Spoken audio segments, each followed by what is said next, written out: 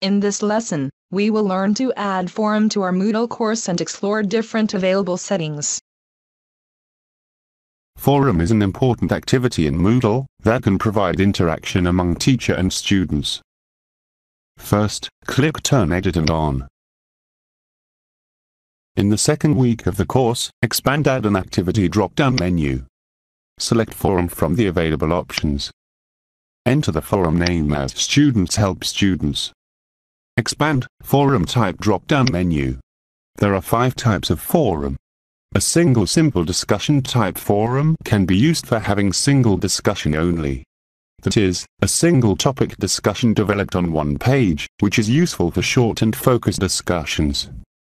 Each person posts one discussion is almost same as single simple discussion type, except the difference that besides replying to already started discussion, each person can start one and only one discussion. Q&A forum stands for question and answer forum. It can be used by the teachers to add questions that students would answer to receive grades in turn. And the next one is standard forum displayed in block-like format, where any user can start new discussion and reply to the posts, except that the forum posts are represented in a block-like format. This is standard discussion forum, where any user can start new discussion and reply to the posts. This is most widely used forum type. Let's select standard forum for general use. Enter the introduction of the forum as this forum is for student collaboration. This introduction would appear on the forum page in the top region. Scroll down. The forum activity also allows attachments.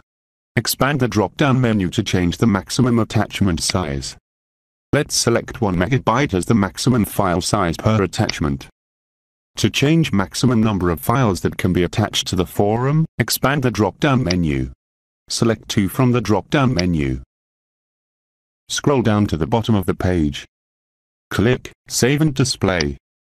We have added the forum, but there are no discussion topics in the forum as yet. So, click on the link, add a new discussion topic.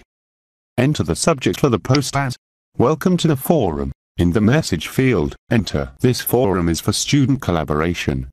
You can also add supporting files for your post in the attachment area. Normally, the emails for the new forum posts are sent to subscribed users after 30 minutes by default. However, by checking the Mail Now checkbox, the emails are immediately sent to subscribed users. The Mail Now checkbox is only available to the teachers and admin. So, check the Mail Now box. Then click Post to Forum to start the discussion.